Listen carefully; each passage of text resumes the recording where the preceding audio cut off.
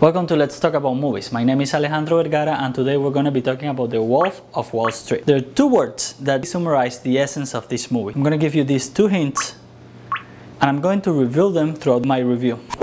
As you can imagine, this is a great movie to get all your family together and go to the movie theater to watch it on Christmas. Yeah, right. This movie was directed by Martin Scorsese and was produced by Leonardo DiCaprio. This movie tells the real story of Jordan Belfort, a fraudulent broker that in the 90s defrauded investors with fraudulent stock sales. This brings us to our first word: excess. This movie is excessive in many ways. To start, it lasts 3 hours, and 2 of these hours are filled with parties, drugs,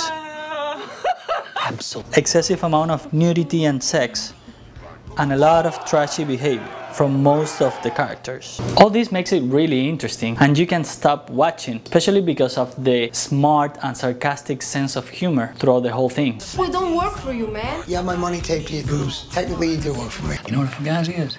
No, fugazi. It's a fake. Yeah, fugazi, it's a wazi, it's a woozy, it's a fairy dust. So in the last hour you have the resolution of the story that you already kind of know how it's going to be. There's not a real connection that you can establish with the characters. They have a lot of humanity into them, but they're kind of dislikable. So I actually found myself trying to sympathize with some of them, but it's really hard. What I did, I kind of laughed at their over-the-top circus. Leo gives, as usual, an excellent performance, but usual is not always a good thing. And this girl, she's just so delightful to look at. She gives a stereotypical performance full of authority and hues. Aren't you married? Yeah, but married people can't have friends. We're not gonna be friends. So I give this movie 8 out of 10. And this takes us to our second word: F-U-C, fuchsia. The movie is like that color, vibrant, fun, exciting, but it's kind of pointless. It's like when you walk into a T-Mobile store. You're, oh, look at the branding, oh, how nice.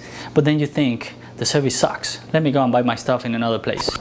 So this movie leaves you with little to think about, despite of seeing how a trashy person really makes it in life by screwing other people, and how we keep celebrating the inspiring story of success of this person. Should you watch this on the big screen? If you have 3 hours to put into seeing someone partying, taking drugs, having sex, and behaving really trashy, go, because this movie is very well crafted, it's really funny, it's very well done. Thank you so much for watching. I want to take a moment to wish you a Merry Christmas. Celebrate, love each other, be nice to each other, share the love, share the video, subscribe, you know, all of that. So leave a comment below. Are you gonna watch this movie? And what else are you planning to watch before the end of 2013? Subscribe, share the video, and remember, not always the story, it's the way you tell it.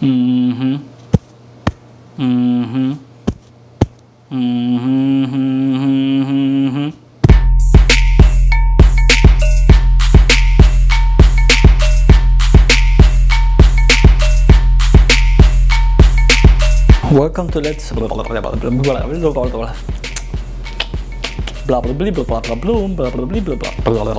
Martin Scorsese. This movie was directed by Martin Scorsese.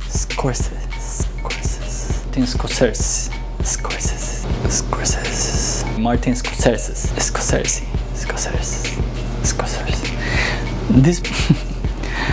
This movie